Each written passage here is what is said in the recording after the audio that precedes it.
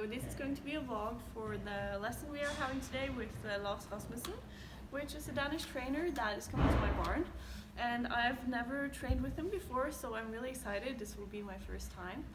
And hopefully Cara will be good, and I will show you the videos and stuff, and I hope you guys enjoy this video. Right now I'm just brushing her, and Ricky is filming me, and we are riding together, so she's gonna wait for me so we can warm up together. So first I have to brush my horsey, so brushy on the horsey.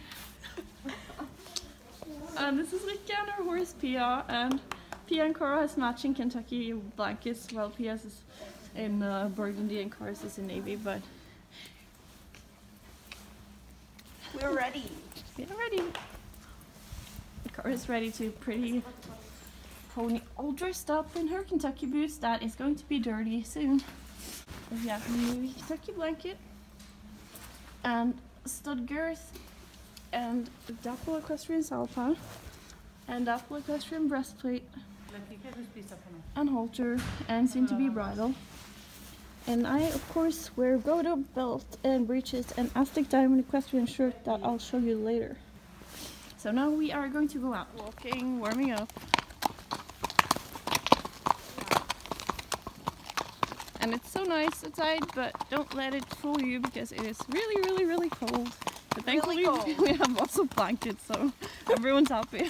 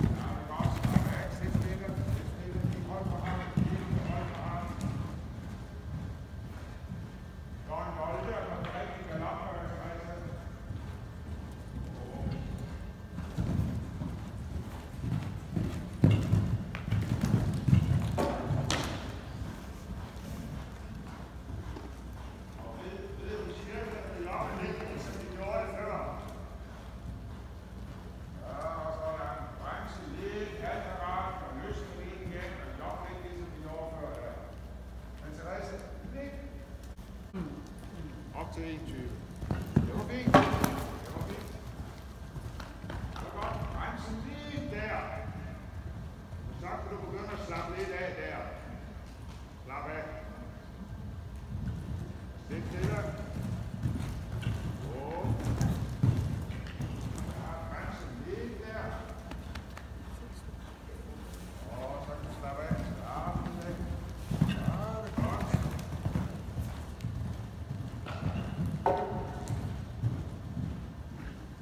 Prøv at gøre en volde. Ja, sådan er det kommet rigtig godt op der, når du er på højre hånd, ikke? Therese, undskyld. Du lægger bare en ekstra volde. Læg en ekstra volde. Læg en ekstra volde. Ja, så er der en løsning ind i venstre tøjne også. Ja, så er det. Og bremse lidt igen. Vent lidt. Volde. Volde. Ja, bremse lidt. Og prøv lige lidt. Du har begge nye din venstre tøjle i forhold til højre.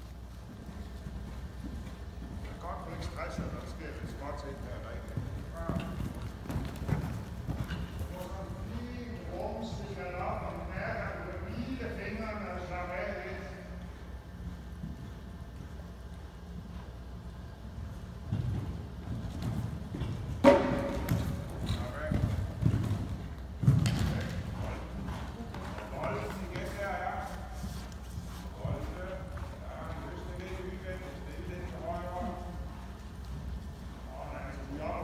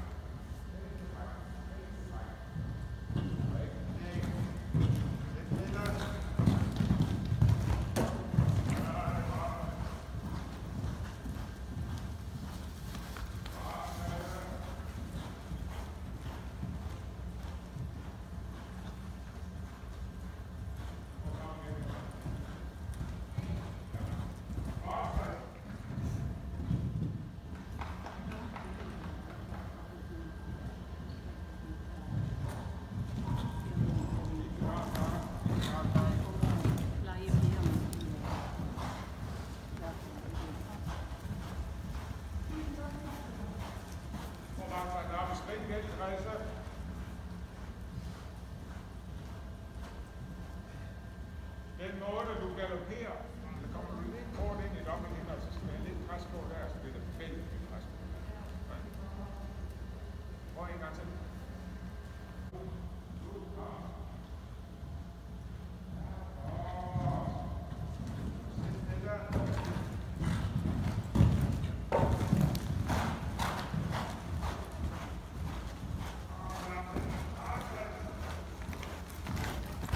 Okay, so we just finished riding and we just cooled them down, and it went really well with both me and Rika, so I will take a little recap later. Now I just have to turn her out. Yes, now I'm just turning her out in the paddock so she can enjoy life in the sun for a little while. But it looks so nice. Okay guys, so we are done for today. I just took her in for the paddock and I'm ready to go home. And I'm super happy with how the lesson went. I loved riding for Lars, and he was a great trainer, and he saw immediately what kind of horse she was and gave me tips that matched her perfectly. The main thing he said was that there is a difference between having the horse waiting and slowing down. So that goes especially for me, because one of the main problems of mine, like in jumping, is that I hold too much because I'm used to her running, so I hold too much, so I can't come in a really short canter, and then around the turn I'm like, oh shit, now I need to go to the fence. So then I like, and then the canter get way too long, and that happened in the start in the combination, that we got in a bit short, so then I was like, okay, go, and then the canter strides got way too long and we got trouble in the combinations that she got too close. Thankfully she's careful, so it was okay, but that is like the main problem, and he made me realize that because he said it in a way that I understood it, and in the end it was so much better.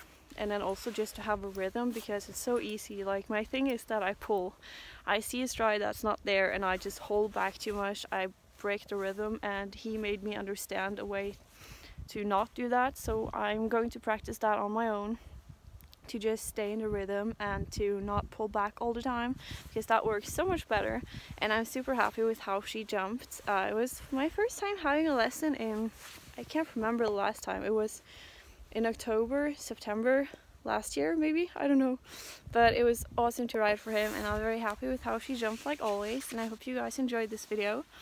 And yeah, the main thing was, for me, I need to have a rhythm, I need to not pull, I need to be able to let go and to keep her relaxed and to just give with my hands, because the thing with a hot-headed horse is that the more you pull, the more stressed they get, so you just need to relax. But it is hard to relax when the horse is running, but we are getting there, and always very happy with her.